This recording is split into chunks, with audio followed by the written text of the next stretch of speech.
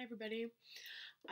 So today, July 2nd, is DCC Awareness Day, Disorders of the Corpus Callosum. And I thought it'd be fitting to talk about Ada.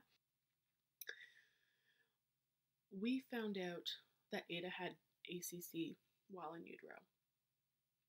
I mentioned in my previous video that we had a fetal MRI. When she was 2 weeks old, she had her own MRI. I was terrified for her because if you haven't had an MRI before, they are extremely loud. Extremely loud. But luckily, because she was so new, she was only 2 weeks old, she slept the whole time. She was the contraption that they put her in. They basically put her in a burrito and then they put blocks around her head for her to stay straight, and they wrapped her up in this big blue thing to make sure she stayed in one spot.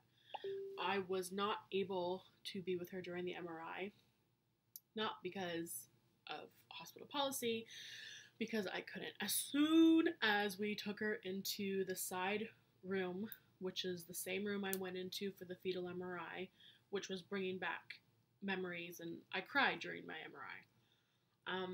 As soon as we walked in there, I started to cry.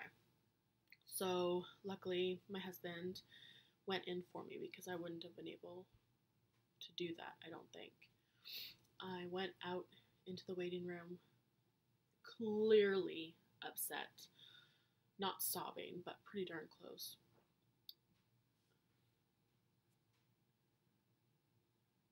And there were these two lovely older women who could clearly see that I was upset. They had been sitting across from us before the appointment, and they were saying how beautiful she was and all these really nice things. And then when I came out of the appointment, they were actually sitting right where I was sitting, so they were right next to me.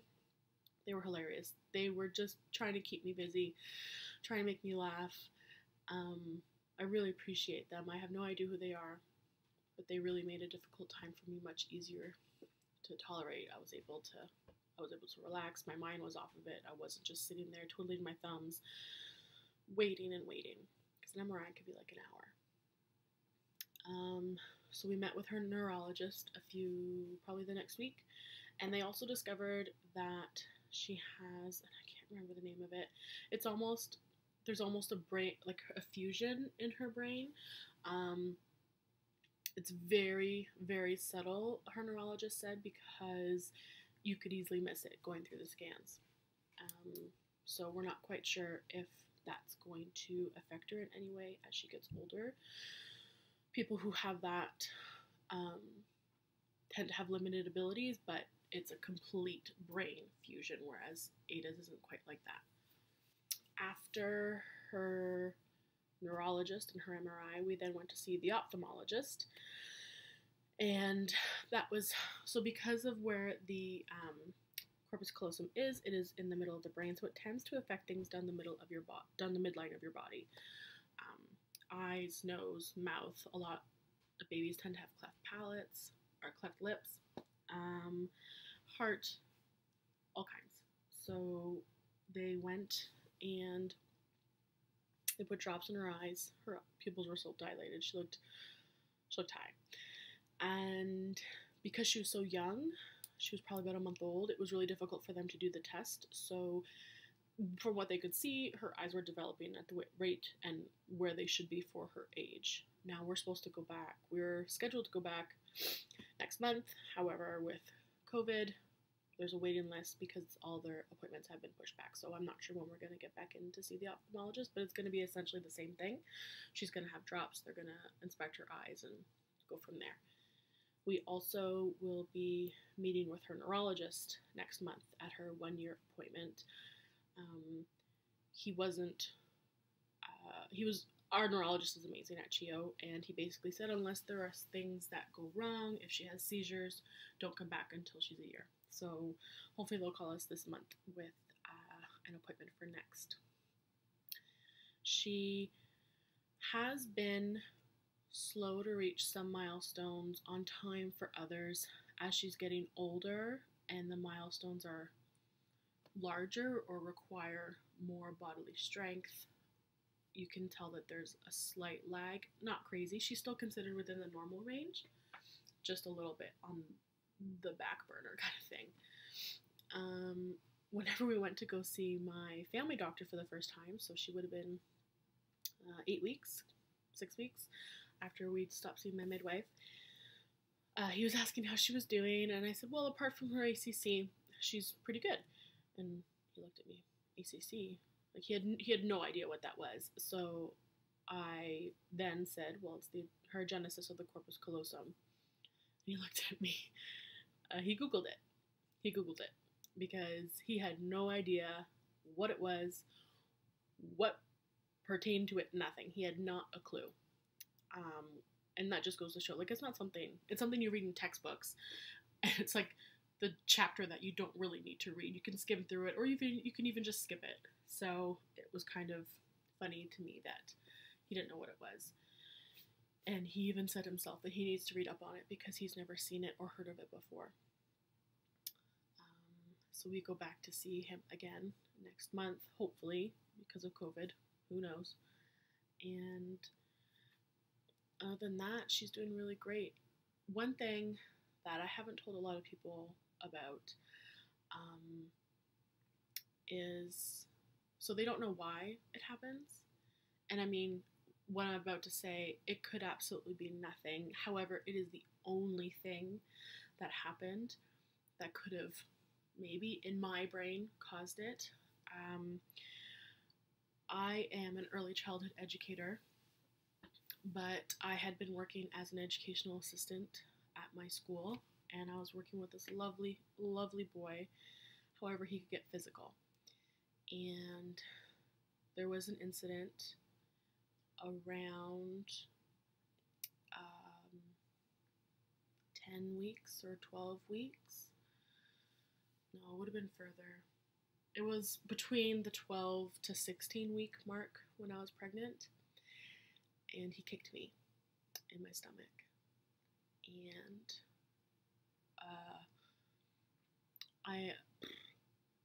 I was so scared. I had suffered a miscarriage previously, and I was absolutely terrified. I was hyperventilating. I couldn't catch my breath. After that day, I went home because I was just so worried. And luckily, my principal was aware, and she was very supportive and very understanding. And I just went home and I just sat and I just relaxed. My midwife came over and she checked me and everything was fine. But that's the only thing, and it's around that time frame that the corpus callosum grows. It could just be a coincidence. We'll never know.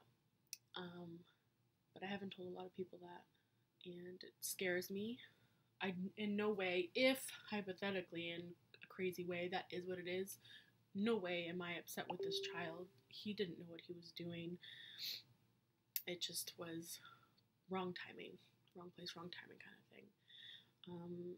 But besides that, I mean, with or without her corpus callosum, Ada is a beautiful, healthy little girl, and she's only, going up from here. So I hope that this finds you well, and if you don't do what I did. Don't go back and think of what could have happened. How could this happen? Because it's only going to make you go crazy. Eventually you'll accept it, but it's just best to skip that step altogether. So, in conclusion, again, I will reiterate, I will never say that your child will be perfect. I am only speaking to those parents or for whose children just have CACC, complete agenesis of the corpus callosum, and it is isolated, meaning nothing else. If your child has an isolated complete agenesis of the corpus callosum, odds are he or she will be fine. And that, again, I will say it again and again and again, that is what I am doing here. I am spreading awareness. I am spreading the word because it is, as far as we know, it's rare. our geneticist had said there could be lots of people walking around without it, and we just don't know because our age, slightly younger or even older, they didn't have those scans to detect it, so you'd never know unless you did an autopsy. So as far as we know, it's rare. It could be more common than we know, but your child will be okay. Thanks for watching, and please share this if you know someone, or what will help is spreading the word.